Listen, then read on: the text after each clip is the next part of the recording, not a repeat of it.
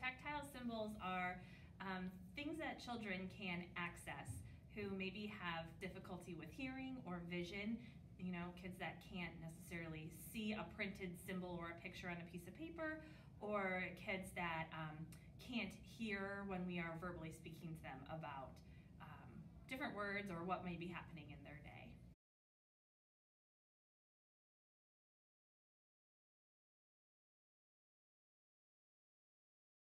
So Mrs. Harrison and myself each have our own self-contained special education class. Our kids vary in needs. From some are ambulatory, some are non-ambulatory, meaning they're in a wheelchair. We also work on some communication needs. Some are verbal, some are nonverbal. So we kind of have a smaller environment in order to teach reading, math, and writing within a more structured and kind of a slower pace and at each kid's level. At our elementary school, we have 2 self-contained gifted classrooms, both a 4th grade room and a 5th grade room. Our students range from the ages of 9 to 11 years old.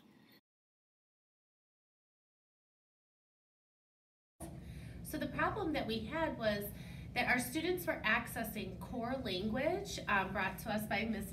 Kim Carney, and she made these symbols so that our kids could access their language needs. But me and Christina did not have a way for them to access our schedule, our daily schedule. So that was the problem that was posed to the 5th grade students, is that we said we need a way for kids that can't see and can't hear to read their daily schedule and navigate their day. PBL is a wonderful time in our day where students are able to take on the role of becoming engineers. They imagine, they design, they create, and then sometimes they redesign in order to make their outcomes more successful. Our focus for this particular PBL was on helping our SAC classroom communicate through the use of 3D models. To get started, our students started by researching and learning more about the students that they would be helping. For me, I was really excited to help out people like them, because they're really just like us. They just can't think the way we do. And I wanted to help them. I was excited that we would be able to help kids who aren't really able to communicate and give them a chance to understand and learn more how to listen and communicate. I had centers. The first thing we had to know, me and my partner, was what centers was, because it's not very clear, and it was a rotation thing. So, and then we wanted to make something that was different from all the other ones. So we did arrows going in different directions. Like what colors to make it, to make sure if they can see it or not. What colors made it easier to see. What size it would be for their hands, because their hands are smaller than ours, so like what size their palm would be. What the students used to make their 3D designs is a web-based program called Tinkercad. They had all been exposed to it the previous year, and most of them had designed something and had it printed either here or at their home school. They used the program to create their designs, and then they submitted their designs to myself or someone else. It would be assessed for printability, and feedback on anything that needed to be changed would be given back to them, and then they would tweak their designs accordingly so that they ended up with a printable design. We used Dremel 3D40 and a Dremel 3D45 printer to create the 3D prints.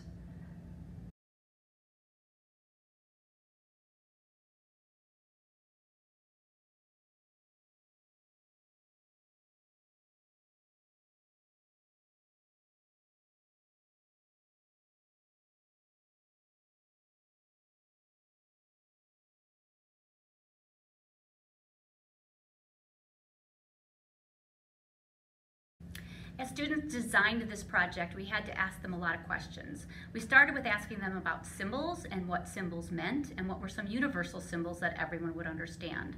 We also had to do some troubleshooting because they needed a symbol for snack and a symbol for lunch, so what would make them different and what would make them understandable to this student body. After that, they started to design in Tinkercad, and from there, we needed to ask them to go through the Tinkercad checklist. Make sure you looked at your design from all angles. Make sure nothing's floating in the air. Is it anchored? Is it solid? And then mostly through questions, we got the answers that we needed to make sure kids could check their own work. I had to make a couple of changes because sometimes when you have a specific thing you have to make, like a face, it kind of goes spaghetti and it's not that clear. So I had to make a couple of changes and do a speech bubble instead and make lines inside of it. So yeah. I had to change the shape of my design and how thick it was because Miss Mitchell and Miss Ripley told us that it had to be this either a circle or a square, and our shape had to be a specific size. Yes, so in the beginning when we were making it, me and my partner were going off two different designs, and we didn't look at the bottom, and after we realized that it was way too big, then we cut it down to like their hand size. Let's look at our schedule. The first thing that we started our day off with is our breakfast. Haley, you feel that? We started our day off with breakfast. Here you go, Bri.